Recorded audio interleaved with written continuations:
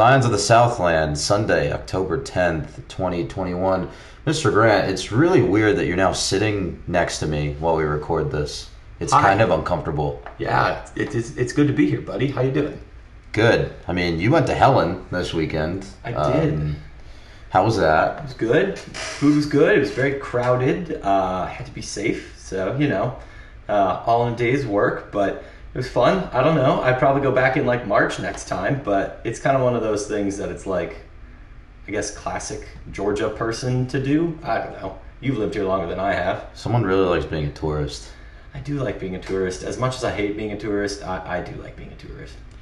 Unbelievable. Well, we have other things to get to later today, but we did want to record a podcast because we did not have the opportunity to do so last week. Do you want to elaborate a little bit on why? Yeah, between just busyness at work and I guess choosing to go to the sports instead of watching them from home, all of our weekend kind of just evaporated at that rate. And you know what? It was for the best. We came back strong for this week, and now we have plenty to talk about. Oh yeah. So let's, if I can find a technology device to put a timer on. I have my phone. Do you want me to pull that Yeah, out? let's get a timer. Let's time ourselves once again. Let's throw let's say 35 minutes. 35 minutes on the clock here. All right, let's ride. All right, and 3, 2, 1, go. Let's start with Georgia Tech golf, which you have on the chat sheet here. First off, stormed back for a three-way tie for first at the. You didn't put the tournament name on. It was here. the Hamptons Intercollegiate. Considering Northwestern and Virginia were there, on brand. True, and we did tie with those two schools for first place. Given that Georgia Tech has spent brief moments in the top 10 themselves this year, you might go, well, Jake, why are they tying with Northwestern, Virginia? Honestly, Northwestern's a pretty solid school, as is Virginia. We did see Northwestern in Glencoe last week, so not entirely unfamiliar with them either. But I think the real story to get at here is not the fact that it was a tie for first, was that we were in first place at the end altogether, because it took a monster showing in the final third decisive round with a 12 under par 276 for the tournament's low round to put Tech in the conversation with Virginia and Northwestern. They came storming back, and all four scorers on the final day were under par, so I would say that's pretty good. Yeah, I don't know a lot about golf, but I hear under par, and generally I'm impressed. Yeah. I also know your golf game, and it's generally not under par. So. Oh no, it's far above par. But Steelman, Forrester, Howe, and Lamprecht, that being Ross, Bartley, Connor, and Christo, to actually use their full names, were all under par, as we said, with Steelman finishing just a stroke behind Virginia's Fosdick for the individual leader, and then Forrester and Howe both tying for 7th to round out the top 10 behind a trio of Liberty boys who were all in 4th. So I'd say pretty good. I'm not making the obvious joke there. I already made it once, and you let it slide before when we were putting together the shot sheet, and I'm kind of disappointed that you let it slide. You know what? That's all right, I think. Looking at the season this fall as a whole so far, it's our second win in 3 tries, 67th win under Hepler. So all in all, I would say quite a strong showing so far this fall, and we'll get them out on the course a couple more times. And one more note I have that isn't on our shot sheet, I would be very interested to see where we wind up in GolfStat, the Sagarin computer rankings. All of the polls. They'll be released for the first time in a couple weeks. So yeah, and that'll be interesting to see where they shake out. We just need predictive analytics for golf. I feel like we say that about many sports, but nevertheless, speaking of other sports, move on. Cross country time. Alexander Asics invite. Tech finished medium, like you wrote down here. I think it's hard to take away a lot of things from these early season meets, right? There's a lot of bigger stuff on the schedule, and it's also, but at the same time, right? There's not that many meets on the schedule, especially in the fall. So we'll get into this when we talk about swimming a little bit more too. But this meet rings a lot like kind of the swim meet we saw this week, where it's still mid-season. You're not necessarily running your A++ lineup. In that case, that will absolutely be something we talk about when it comes to swimming. But it was good to get a lot of different folks into a starting position and getting them some meet experience. And yeah, Sarah Copeland was named the ACC Co-Freshman of the Week for the second time this season. So good to see them. Incredible picture, by the way.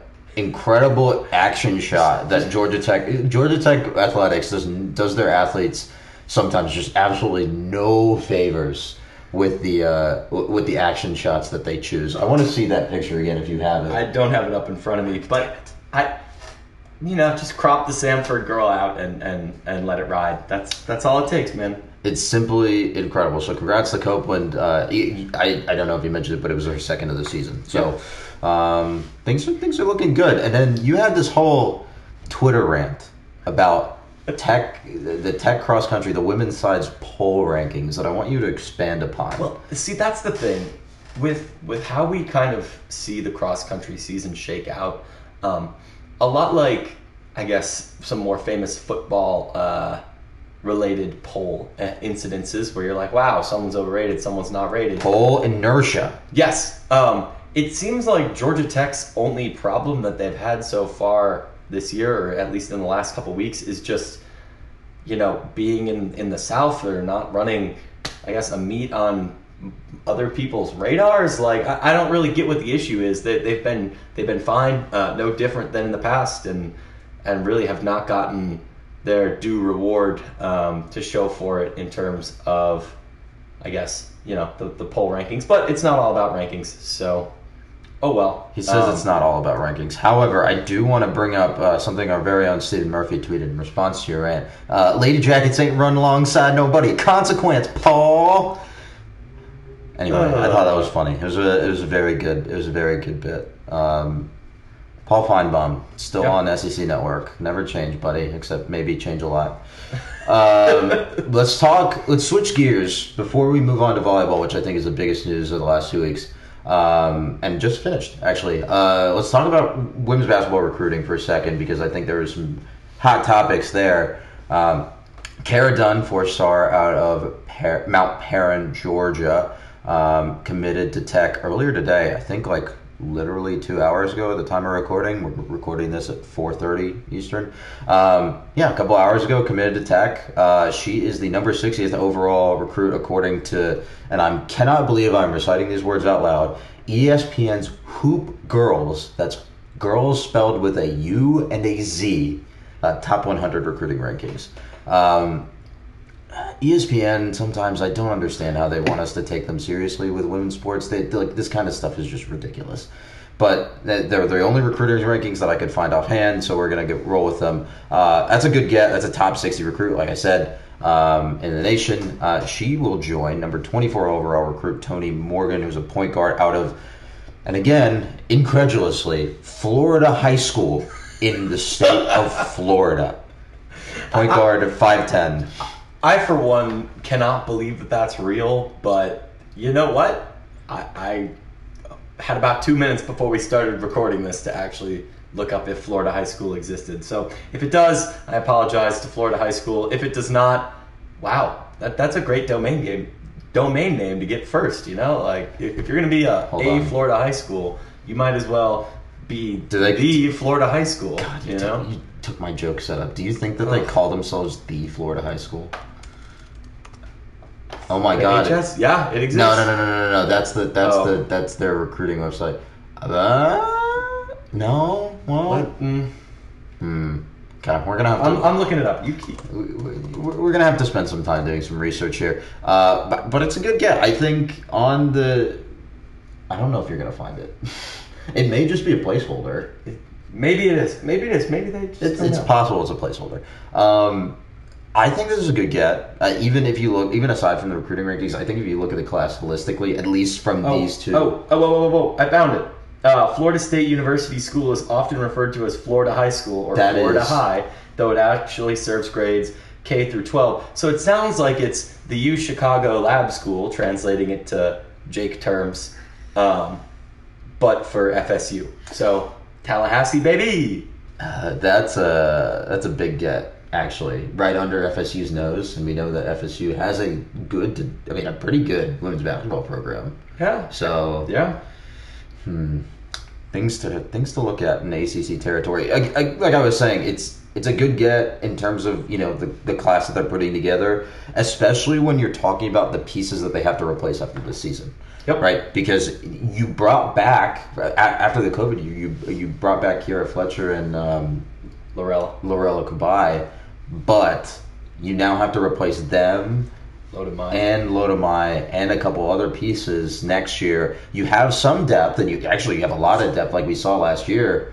And you have a couple of freshmen rotating in now that you can also take advantage of, especially during the early part of the season, that non-con other than UConn to rotate in. But I think these are filling some gaps here and there, and these are good gets. Yeah, and they only really lost one to the transfer portal, so that is solid. It's an embarrassment of riches, and when you consider things like, obviously these recruits are a little bit further away, but say an example of Sarah Bates coming back from injury, you didn't have her for the vast majority of the ACC schedule. You didn't have her for the postseason, the ACC or the NCAA tournaments. At that point, that's like getting a whole nother player without having to, change who the scholarship is going to. And it's somebody who's been in the program, been in the system for at least over a year now. Have some other great transfers coming in. One via Syracuse, which is a program that we have touched on before and don't need to again. It's a good time to be women's basketball, and it's great to see, Nell Fortner, even though I guess this is still kind of early in her recruiting cycle and building those relationships, right, as having only been here for 2 years. It's great to see. I think that'll help with having even more years under her belt, and hopefully we can put something together for next year as well. Given that I'm not a women's basketball recruiting expert, I don't know how this all shakes out, but in the grand scheme, but hopefully it is. Hopefully it's good. I don't know. It sounds good to me. 2 both rated in the top 60 is very solid. So while Jake was talking, I pulled up the top 25 recruiting rankings for 22. I think this is 22. No, this 21. Is 21. Boo! Release a 22 class ranking. Is it this? They have a terrific 25 for 2024. This is just ridiculous. Anyway, this is. I thought that was going to be useful. It was decidedly not useful. But they've been doing well on the recruiting trail the last couple of years, right? We talked in the season before Nell got here. We talked about this program having its best recruiting classes possibly in history, right? There was a number 7 recruiting class in there. That there's pros and cons to what happened to it. But based on some of the coaching situation, I think is the best way to put that. Yep. The way that the coaching situation played out, there's some pros and cons to what happened. But the fact of the matter is that Tech was able to pull in that talent and able to convince that talent both domestically and internationally to come to Atlanta, right? So continuing to have the success on the recruiting trail, it's a self-fulfilling prophecy, right? Both pulling recruits, pulling transfers in from Syracuse, pulling recruits in from overseas, like Finland, like Spain. Italy, like Spain, and then also pulling in recruits from right under from rivals' noses, like in Tallahassee. So it's only success that we're talking about. I don't know why or how or what we were able to kind of build some of this over the last couple of years, but just the energy seems to be trending in the right direction. The fan base engagement, interest in playing the Louisvilles, the NC States, the FSUs, the Notre Dames. I don't know. At least in my opinion, it seems like people are just talking about it more, and that's exciting to see too. Talking about the Jackets, you say? Yep. Better than talking about the Knowles. I'm gonna switch gears again on our shot sheet. Let's talk about swim dive because I know you have some words, and I really want to build up the tension of these volleyball results to make people listen until the end. Yeah. Tech played or swam against NIAA SCAD down in Savannah, which is always a very curious meet. Why does it exist? I do not understand. I'm sorry. I try not to be too hard or have too strong of emotions for any of the decisions that these programs make. I love Georgia Tech. They're all wonderful people, et cetera, et cetera, et cetera. But, like, what advantage? For all the years I've been writing, covering non-rev sports, I do not understand why we swim against an NAIA school. I just do not see the point. Like, you only have so many meets in the year. Like, it's basically an inter squad. Yeah. I'd rather see us swim against D3 Emory, a crosstown meet against the the best program in D3 by a country mile. Like, what are we doing here, guys? We do the Emory meet occasionally. Oh yeah, it's been on the schedule before. I'm pretty sure it's on the schedule this year. I thought I saw it. I don't think so, but I have to get back and check. But look, the score on the men's side was 106-23. The score on the women's side was 108-23. Why there's a 2-point discrepancy there, I'm sure you can explain. I bet it's something diving related. Or something tie related. Or something along those lines. But when you're taking the king's ransom of points here, king, queen, monarch's ransom of points here, it's difficult. Like, look, I'm not saying SCAD is the definition of ain't played nobody, but at the same time, when you have a very tough conference that you're swimming against on average, I think you got to play somebody. Yeah, really. And looking ahead at the schedule, it's great to see more ACC teams on it than usual. We have Auburn, we have Northwestern, but like Queen's University Royals, that's a D2 school in Charlotte. Again, great to see Arkansas on there, Tulane, Gardner Webb, if you're going to, just flesh out the schedule a little bit more. But man, like, I don't know. It doesn't really make a lot of sense because I get it. You're going to have meets where you swim off events. Maybe Savannah's just a fun place to go or like a trip. But yeah, I don't know. I think it's completely legitimate for us to have these questions, but we also need to nip that in the bud so we can talk about the actual very successful things that we saw this weekend that make me very excited about the rest of the year. All right, go for it. All right. Thank you for letting me get that little rant in. SCAD's men have traditionally been stronger than their women. Same with our men and women's kind of divide that we've seen. It's telling that both scores were, 106-23, 108-23, right in the same ballpark. Georgia Tech's men's swim team has been a top 25 caliber team for the last 5, 6, 7 years running pretty consistently. That being said, the women are not that far off this year, at least from what we've seen so far. Daphne Tagildis. Sorry, I'm not. I need to work on my Turkish. We even practiced this. We practiced this one. Come on. But her main event, 200 fly, is the big one that she swam. Again, like we said, swimming off events means that not everyone is necessarily swimming all their number one events. But to be in the top 10 in program history in your first swim of an event, and to be right on the edge of breaking 2 minutes, that is a great place to be. Rachel Fulton and Sophie Murphy, freshmen as well, just off program top 10s in the 50 free and 100 free, respectively. This is very good. All three of them are freshmen. It's a good sign of a rising tide for the ladies. This is a good metaphor. Yeah. A very on-brand metaphor. Again, it's one of those things. We've seen this great success for the men for a while, and we'll talk about a couple of the men's freshmen that we want to highlight in a second here, but it's not even restocking and reloading for the women. It is building from a solid base, and they've gotten some transfers in. Their sophomores were looking good last year, but to get one of Turkey's best lady swimmers, as well as some very good domestic recruits to round it out.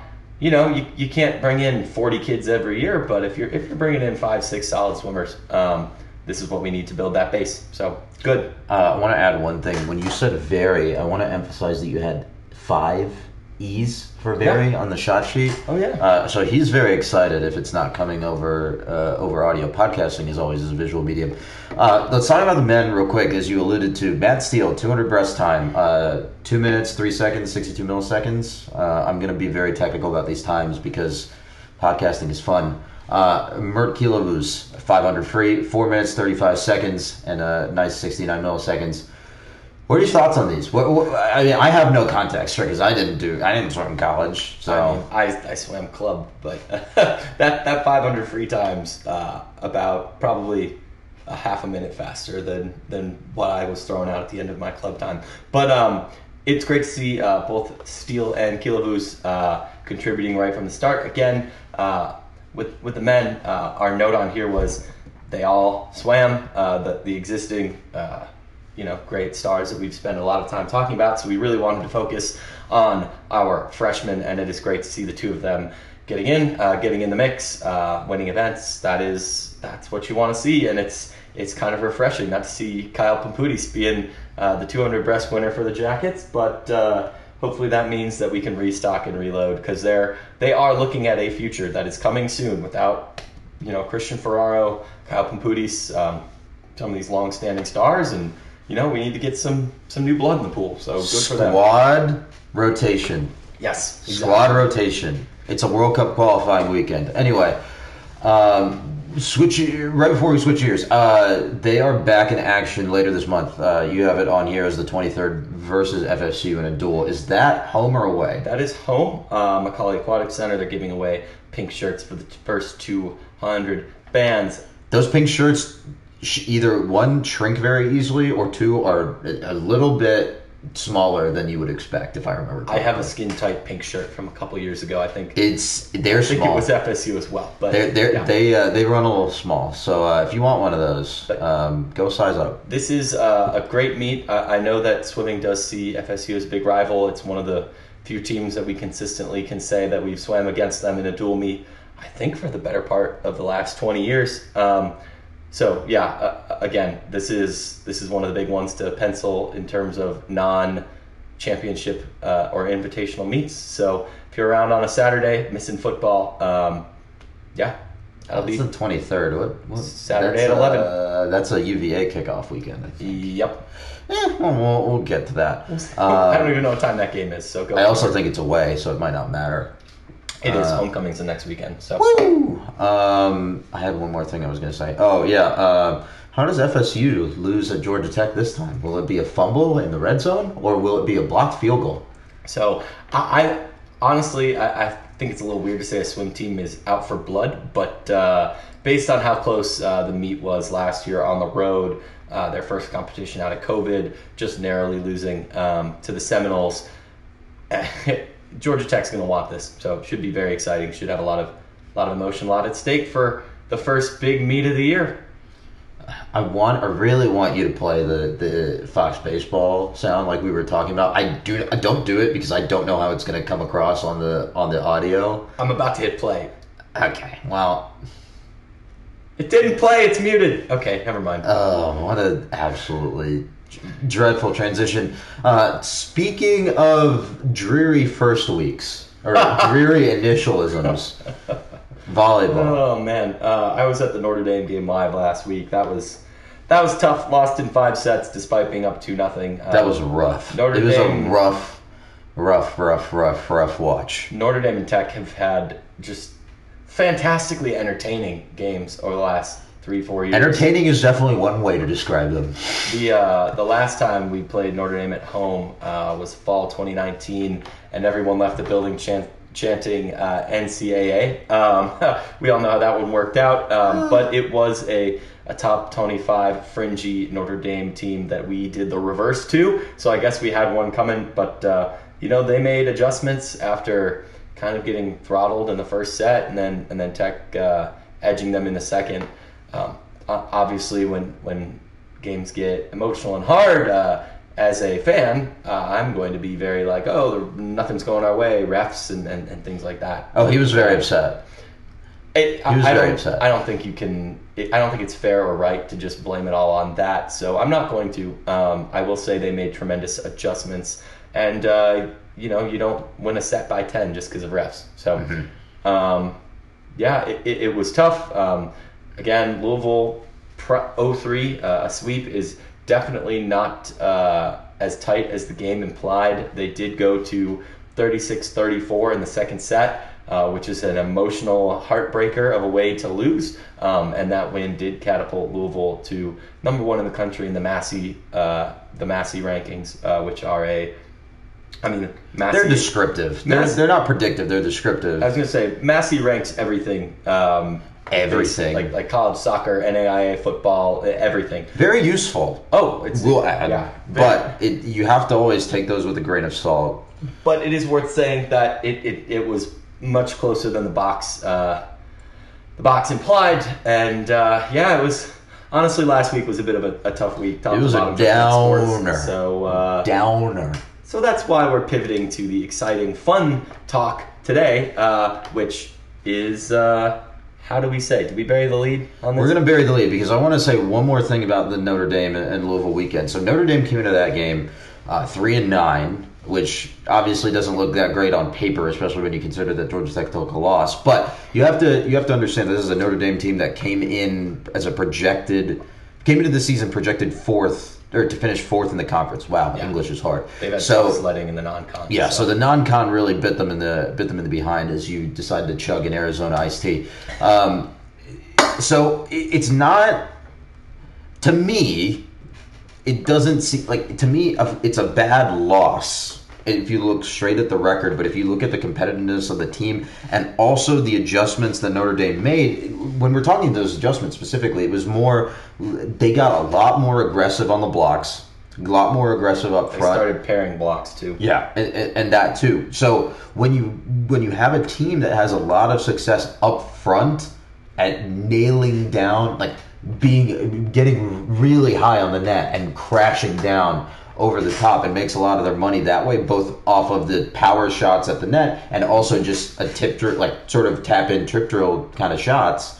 That they're going to struggle, and that's what happened in those last 3 sets. But at the same time, Tech was competitive in all but that last set. No, it went down to 16-14 in the last set. Or there was one set that they were competitive in all but one set late on. So this is a situation where it's the margins, right? It's that adjustment. That adjustment was enough to tip that margin over. I think Louisville also has the talent advantage there. So there's 2 factors there. I will say, and you can't keep Aubrey Hamilton down for a whole game. And she did that last year too. Yeah, exactly. And I think 2 years ago too. But just fantastic outside hitting from Louisville, or not Louisville, from Notre Dame. Wow. Also Louisville probably. We don't have to talk about it. We washed out the Louisville one, but again, Notre Dame played like they wanted it to, and that's fine. I've never seen an opposing team taunt our fans with the bouncing of the ball, and I respect that. Like they were feeling like they were having fun. So Notre Dame fans are weird. Speaking of other things that I haven't seen, have you ever seen a program only post 8 points in a set? Oh, I think we had something similar against UVA last time we played them, but I don't know. I don't know what UVA is doing in volleyball, but it ain't working. We're bearing the lead here. Tech swept UVA in the first game of this week, 3-0. The final set here was 25-8. In UVA's home gym. In UVA's home gym, Tech rattled off, I think, 12 straight points off of Kayla Kaiser's serve to really put a beating down on the Hoos at home. And it was weird because UVA looked at least a modicum of competitive. I think I watched most of this match. UVA looked at least a modicum of competitive and keeping pace in those first 2 sets, especially the middle one.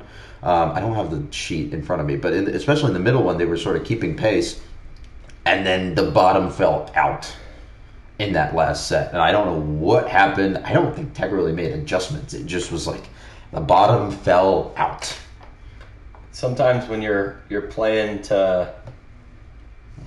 up, it's tough, It's tough to keep up the intensity, right? Mm-hmm. Especially when especially when you look like you have a chance in those first two sets. And I have to go back to really look at the scores, but I think that they belie a certain level of, or they lack a certain level of competitiveness if you look straight at the scores that was there, but it's not shown in the actual number. And that's the thing, too, is like, they say 2-0 is the most dangerous lead in sports. I hear soccer. A lot in soccer and hockey. But I think the same thing could be said to volleyball, because you never really know if that second set is going to break the other team's back, or if they're going to be backed into a corner and rattle off a set, and suddenly they have momentum on their side. So it's really it's tough. I was thinking the same thing in the Notre Dame game when we didn't put away the third set. I was like, I don't know. I'm not feeling the vibe. But yeah, I as a noted amateur statistician, I have to point out that momentum doesn't exist. But I see your point. Yeah.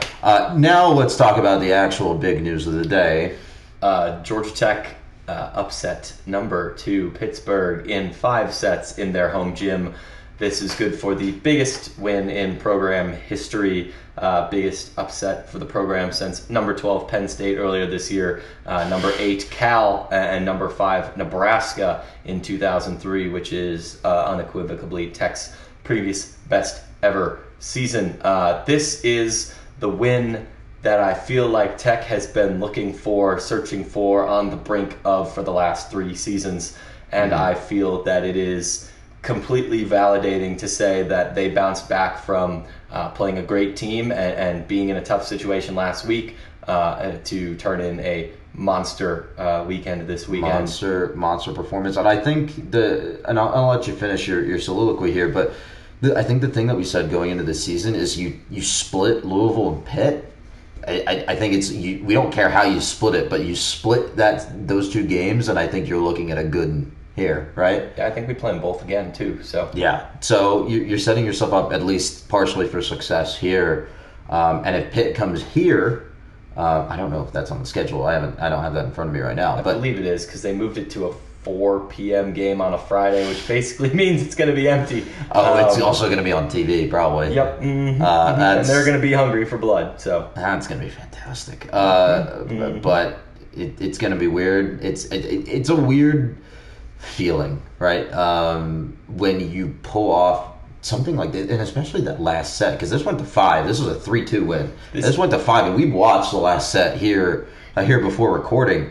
It was wild. Tech had a lot of the challenge luck go their way late in that set. I mean, they were challenging dumb plays. I don't think. He was taking Pitt's coach, Dan Orlovsky clone, was taking a lot of challenges to call timeouts, but at the same time, it's also the Kirk Ferentz approach of, we're not going to leave. We can't take them on the bus with us. Well, not that they'd get on a bus because they're at home, but they'll take an L anyway. If it was Chicago, I'd say they'd take the L home. Anyway, I thought that was a good one. My point is,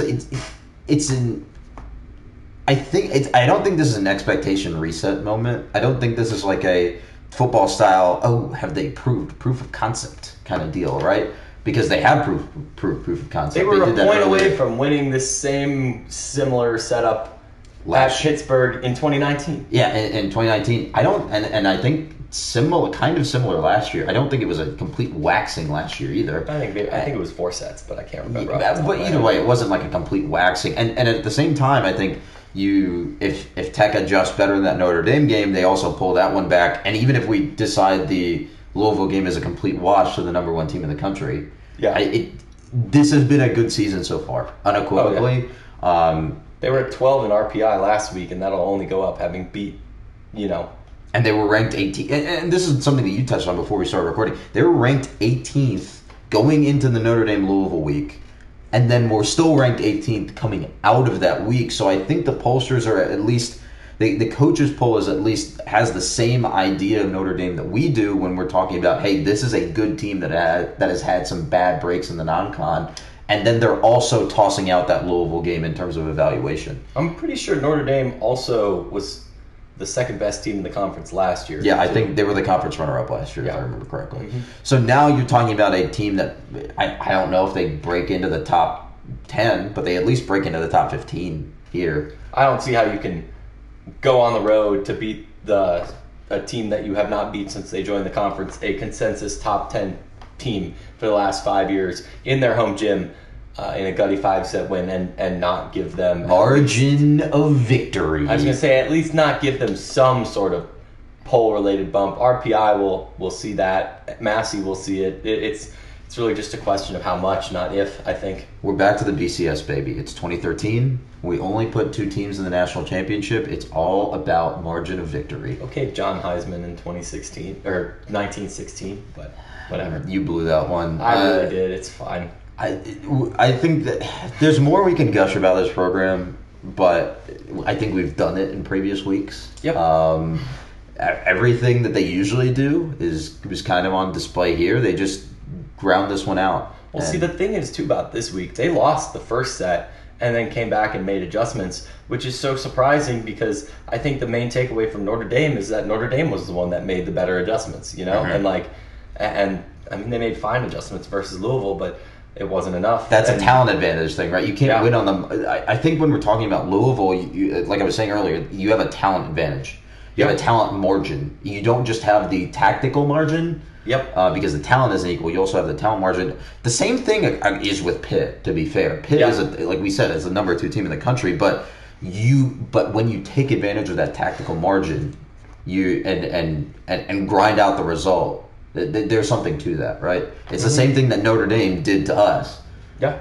I mean, I don't know if we're volleyball knowledge enough to actually say what the adjustment was, but... What, with Notre Dame or no, with Pitt.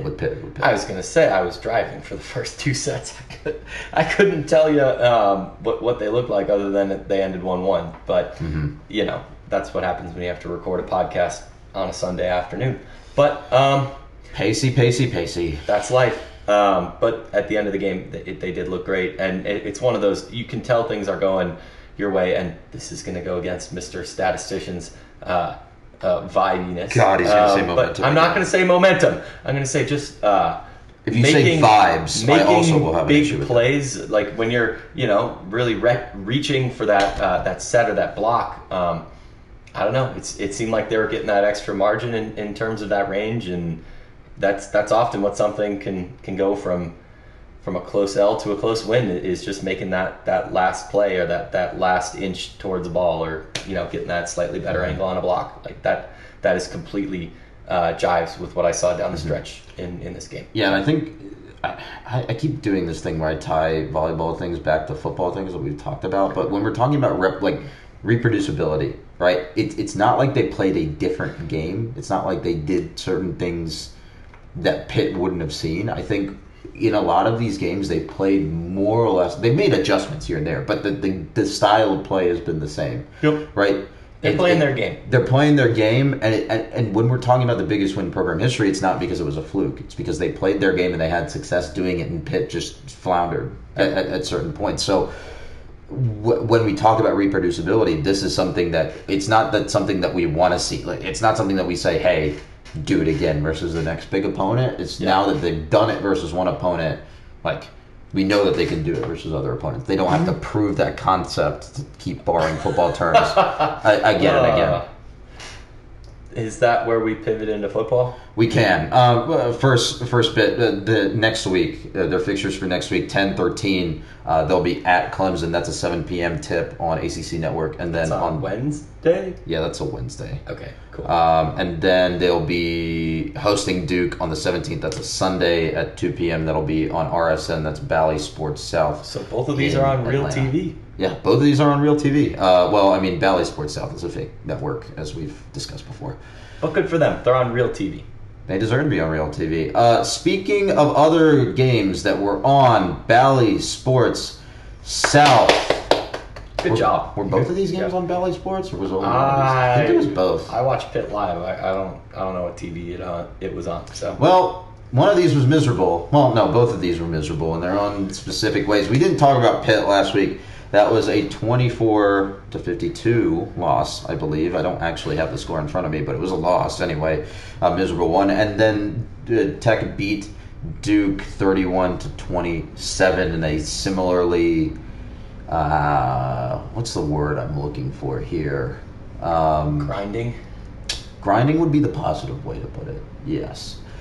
So I don't want to talk about both of the games specifically. I want to sort of talk about, because now we're at the 6-game mark. We're at the bye week. I want to talk about what this season has looked like as a whole, and some of the thoughts and feelings that we have here, just to give us some context for this conversation in terms of rankings. ESPN FPI has Tech at 49th. SP Plus has Tech at 57th, with the 58th ranked offense, 47th ranked defense, and 102nd ranked special teams. So we're at the bye. We're halfway through the season. We're 3-3. What is your pulse on this season? What are your thoughts about how the season has unfolded? I know we have some comments from the rest of the writers' room, but I want you to go first.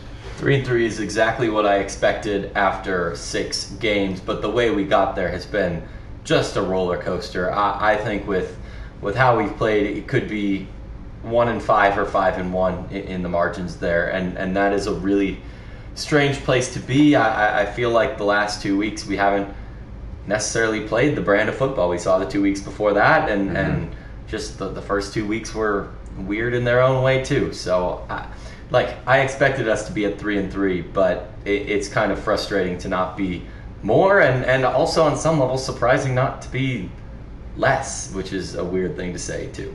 Yeah, I mean, like, let's take stock of the game so far, right? So NIU, Kennesaw State, Clemson, UNC, Pitt, Duke. We're the 6. We're the 6 fixtures. NIU, that's a 1-point loss in reality, but that could have gone either way. Yep. So you flip that one, and maybe you flip the Clemson one, and you're looking at a 5-1 team heading into the bye. But that's a pretty shaky 5-1 team based on what we saw against Pitt. Yeah, it's a shaky 5-1 team based on what you saw against Pitt. But you could also, by that same token, you could flip the Duke game back. Yeah. Mm-hmm. And you could say this is a 2-4 team heading into the bye. I don't think you can flip any of the other games, really. No, I don't think the other ones. Yeah. So obviously you're looking at 5-1, 2-4. You're in the middle of the possible outcomes, more or less. Yeah, like I said, this is kind of what we expected, but in terms of consistency, offensive play calling, defensive effort sounds like the wrong word, but just success. Defensive effectiveness, I think the word you want. It feels like it's just been all over the place, and the proof of concept is the most overrated cliche. It's not an overrated cliche. It's just we've said it too often to where it feels like an overrated cliche. Yeah, but at the same time, my point being, I don't think you can say anything's proof of anything because we haven't seen this team do 2 things 2 weeks in a row the whole season. Maybe you could call Clemson to UNC 2 weeks in a row, but then you turn around and you're playing faceplant a lesser opponent in Duke, and you can't pull out that same kind of experience because you cannot tell me that Duke and Clemson are on the same level this year. Well, you just can't. As if you look at the old ACC standings, Clemson is also 2-3, if I am not mistaken. Who did they play yesterday? They didn't play yesterday. They didn't play yesterday. Duke is 2-4. All right. It's week 6. And Clemson's beat BC. Lost to NC State. Shit, they're 3-2. Well, logic is hard. Yeah. I don't think I agree. I don't think you can call Clemson and Duke equal, even if my joke didn't land there. But it's just been a frustrating season for me because, and I think you said it. It's where we expected to be, but it's just the road to get there has been infuriating at points because. While some mistakes from last season have been cleaned up, I think one of the things, like we've talked about, penalties have been cleaned up a lot. Yeah. I've been pretty pleased with that. The quarterback play has gotten at least a modicum of consistent, and we'll touch on it a little bit. Yeah. And some of the pressure generation in spots has gotten a little bit more consistent, but the main flaws of this team have been consistent over those 3 years of Jeff Collins. Right? The offensive line hasn't really improved, and the secondary has consistently had trouble covering receivers in the passing game. Yep. And I don't know enough about American football tactics to sort of piece together the solutions there, right? But these are consistent themes that you're seeing in each game. Even in the wins, you're seeing these things peter out. Yep.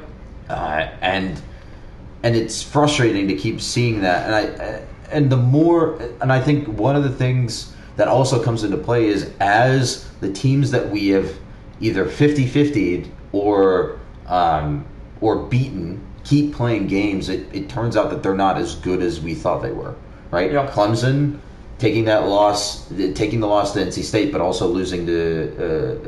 almost losing to BC. Those are on the table, and just Clemson's lack of offensive identity and lack of offensive effectiveness. That's something to consider. UNC having no sort of offensive line whatsoever, almost, is something that's paired out so far this season. NIU got pasted by Michigan. Yeah. In week 2, so it's just hard to evaluate some of these things when you're playing football and trying to rank these teams. It's you're shooting a bullet while riding a horse to trying to hit a moving target, right? Yep. But it just even despite that, the wins are not as good as they thought they were, and the losses are just bad in some cases. Again, to double back to the high level narrative of proof of concept, is this going to work out? I think the jury's still out. Right? I have no idea how to evaluate this, like you said, because they haven't followed the patterns in the same week or in the same 2 weeks. Yeah, I agree. Other than they haven't followed the good patterns in the same 2 weeks. Yeah, and you want to be looking at the good patterns in terms of making strides towards success. Like you can be consistently bad at something, and that's not productive. So I would agree there. In terms of how the rankings see us, it looks like FPI has us at 49th. SP Plus went over the rankings. At 57th. Repeating. So my point here is going to be, we seem to be aggressively in the middle of the pack. Aggressively middling. Yes. I was going to say there's another term for it, but that's a little bit more negative than I want to be. Exactly. So is that where we saw the team being in the big picture? This is fine. I think our thesis here is that this is where we expected to be. Yeah. Right? I'm fine in 2021, as if they finish the season in between 40 and 60 in SP Plus, I'm kind of okay with it. But at a certain point, and I think I saw this on Twitter for a lot of teams that are in a similar range, yeah, you need to win the games. And Nishan in our writers' room actually notes this as well. The next 4 games before you hit the end of the slate here are potentially winnable games. You need to win 3 of those to make a bowl. So number one, which 3 of those are they going to be? This is rhetorical. Which 3 of them are they going to be? What are the consequences of not hitting at least 5 and making the bowl game, or not hitting 5? What are the consequences of not hitting 5, like we said at the onset of the season? It's also tough when you talk about comparing Jeff's performance, Jeff Collins' win and loss record, to other coaches that have been, what's the word I'm looking for? Panned is probably the most politically correct way to put that. Panned by the fandom. When you're comparing it, Bill Lewis had what? He had 10 wins in 3 years? I think it was 10. 10 wins? I don't know what it was. It was right there, but he got canned mid-season. So he got canned mid-season after 2.5 or 3 in the middle of the 4th season, right? So, and Jeff is at 8, right? Yeah, 8 I don't want to be negative to the point that we're comparing him to a coach who's a decent-sized chunk of our fan base refuses to type out his full name. But my point is that I'm not trying to make that comparison, but yeah, I think. But my point at the end of the day is you have to win the games. Yeah, you can keep doing this thing where you say, "Oh, we see these good things that we are doing. Sometimes they work. We see the patterns. We see the vision. We can see the vision all we want, but at a certain point, the vision has to be tangible." Yeah, I agree. So. There's a lot more feedback here, but the main point, and I think every one of the writers sort of agrees on this, is you have to win the games. Next 4 are winnable. Let's look up the schedule while I have it open. UVA, Virginia Tech. Okay, well, the other Boston part of College, the schedule. Miami, Notre Dame, Georgia. Why are you ruining my bit? Well, it's not really a bit. It's set up. All right, so like he said, at Virginia, at home versus Virginia Tech, at Miami, at home versus Boston College, away to Notre Dame, and then clean old-fashioned hate on Thanksgiving. So you look at the next 4 that are ahead. Virginia has no semblance of a defense, to put it mildly. Virginia Tech has been one of the weirdest teams I've ever watched play a football season this year. Miami is... You can't see this. I'm shrugging. Podcasting is a visual medium, and Boston College is good. So, really, even if you strike out Boston College on the 13th, you have 3 winnable games immediately in front of you coming out of the bye. Jeff Collins has never won 2 games in a row, and to get us bowl eligible by the Boston College game would require winning 3 of 4, including yesterday's game, 4 in a row. Yeah.